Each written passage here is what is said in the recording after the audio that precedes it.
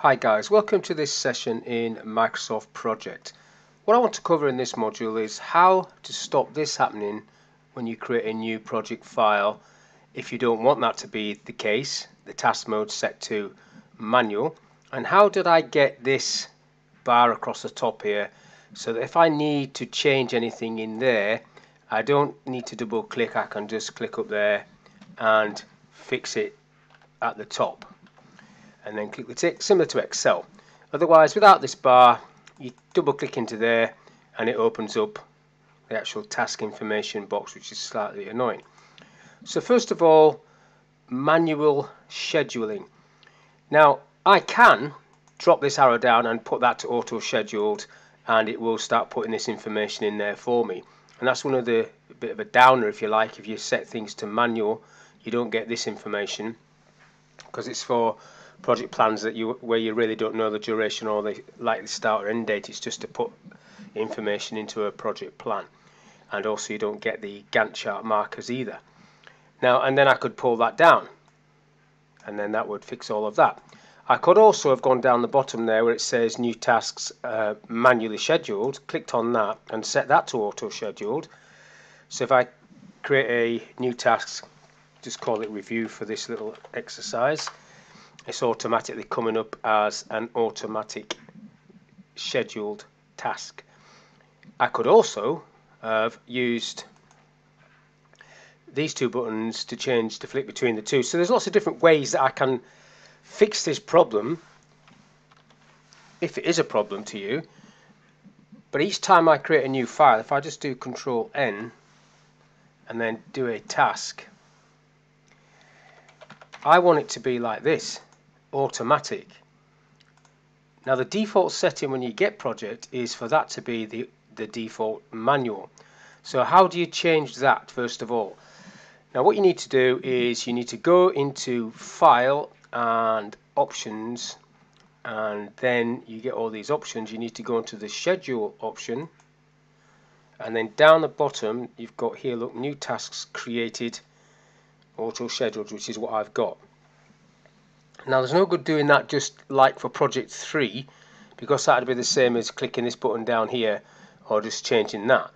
What you need to do is drop this little arrow down and select all new projects, so that all new projects are set to this. That way every new project, not including this one that may already still be on manual, will be set to auto scheduled, which is what I've got mine on. That's how you change that.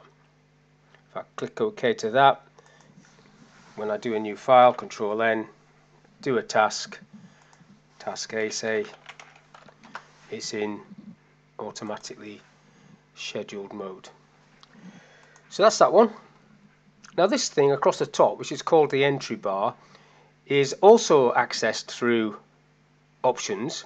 So if I go back in there, File, Options, and this time it's under Display, and what you need to be ticking is this option. So I'll just take it off and then click OK.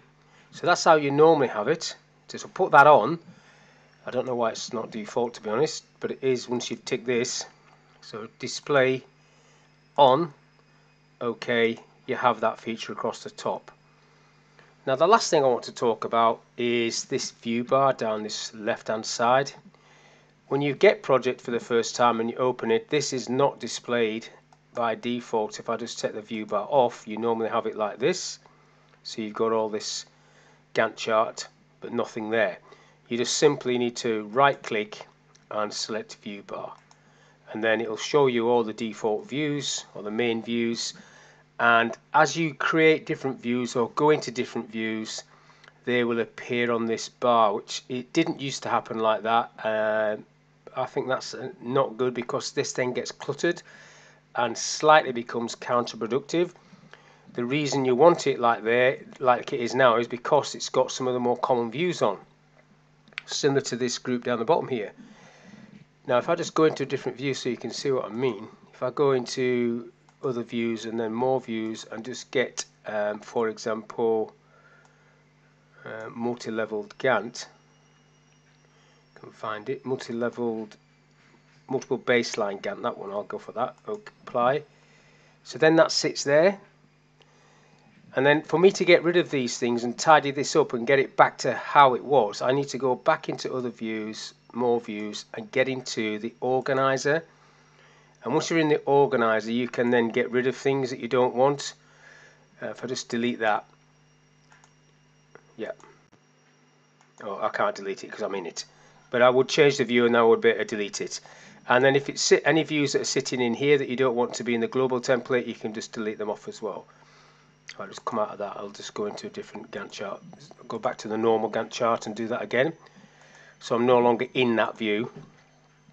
So if I go into organizer, I should be able to delete that now. Yep, gone. Okay, and then when I click close, that's disappeared out of there. So that's how you can tidy it up. But it is a great little feature, quite quick to get into the Gantt chart, but it's also a habit. If you've got a habit of going up to the top and selecting views from up here or on the task, all these views, they're still there. They're there on the resource tab as well, views, and you've got the common ones down here. So you've got your first one there, which is your Gantt chart. Then you've got task usage, team planner, and resource sheet. They're all there always, so that's always quite quick to get to things. But obviously this view bar you can use as well. So hopefully that was of use to you. So we looked at how to activate the entry bar across the top and how to set the default settings so that your task mode is automatically scheduled. And finally we had a quick look at how you can add things to the view bar. First of all, activate the view bar and then add or remove views from it. So hopefully that was of use to you. Thank you for your time and I'll see you on the next one.